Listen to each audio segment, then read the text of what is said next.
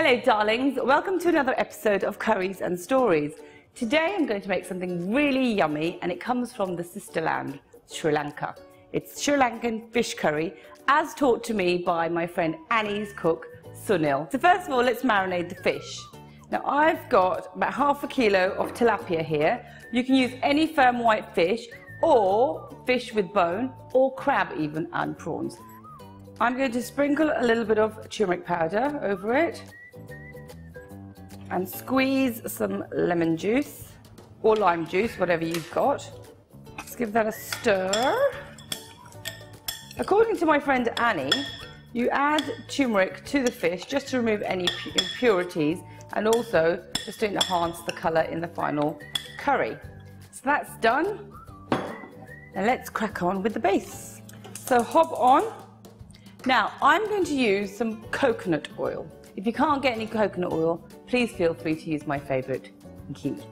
I'm going to add that in, a couple of tablespoons. Now this gives it a lovely fragrant coconutty flavour, reminding me of that beautiful island, Sri Lanka. Now into this I'm going to add some black mustard seeds. Just let them crackle a little bit. Cinnamon stick. I'm going to add some pandan leaves. Now these are available any southeast grocery shop or even in the supermarket. Pop some of those in. Handful of curry leaves. Crackle, crackle. And now I'm just going to put in the onions. I've got a chopped onion which is finely chopped. Now cook that out.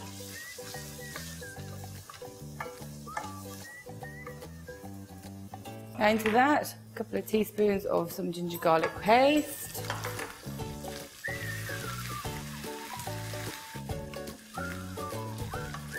Finely chopped tomatoes.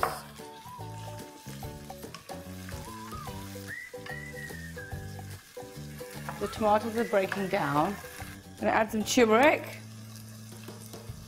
some salt to taste, add a bit more later, a little bit of chilli powder. So now I'm going to add into this some homemade Jaffna powder. Now this is what they use in fish curry in Sri Lanka. Now to make this, so what we dry roast, some fennel seeds, some fenugreek seeds, cumin, coriander, mustard seeds, and some black peppercorns, cloves, green cardamom, some very fragrant cinnamon sticks, some pandan leaves, and some curry leaves. Now the pandan leaves and the curry leaves you dry roast last because they don't take so long. And then you grind them all together and you get this beautiful dark roasted masala called Jaffna powder. So this is what we're going to put in next. Give that a stir. And I'm going to add some red chilli, just one red chilli. Not too spicy, but it gives a nice colour. Now into this I'm going to add some freshly grated coconut. Pop some of that in, lovely. And now just to thin it out, I'm going to add a touch of water to thin it out a bit.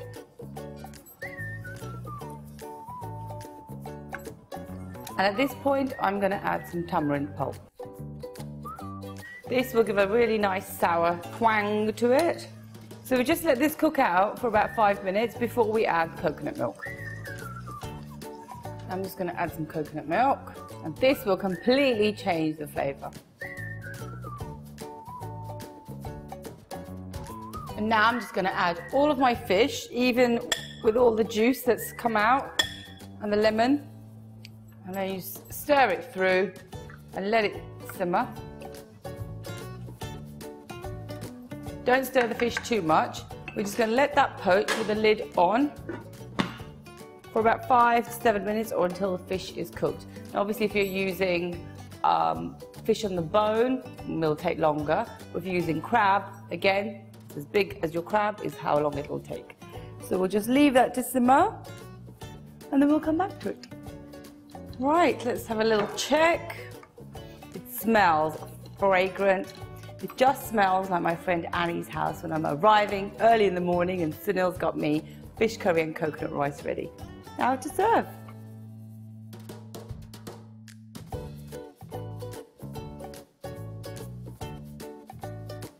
So there you go, guys. My delicious, fragrant Sri Lankan fish curry. A little hello to the sister land. Enjoy.